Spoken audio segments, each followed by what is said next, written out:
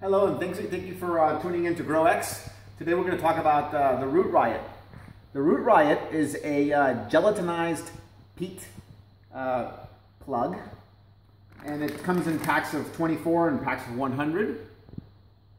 These are used for germination, for cloning, for sprouting seeds.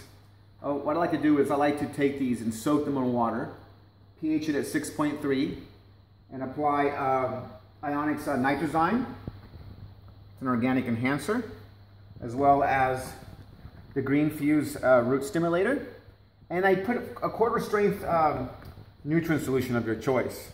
I let them soak for overnight, 12 hours, and then I place my seedlings. In this case, these are cayenne peppers.